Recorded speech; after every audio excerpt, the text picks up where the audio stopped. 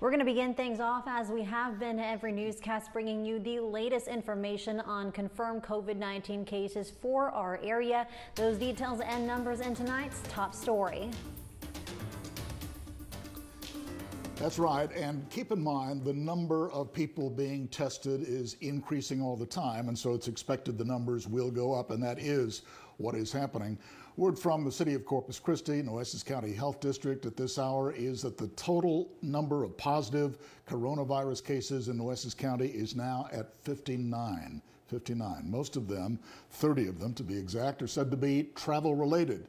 10 cases were passed by person-to-person close contact. 9 are community transferred, and that number has not gone up over the past 24 hours. That really has to be considered good news. 10 cases are currently under investigation. 150 new tests were administered in Nueces County, bringing the total to more than 750 tests in all. 7 confirmed cases have been discovered in San Patricio County, 3 in Live Oak, 2 in Jim Wells, 2 in Claiborne County, and 2 in Aransas County.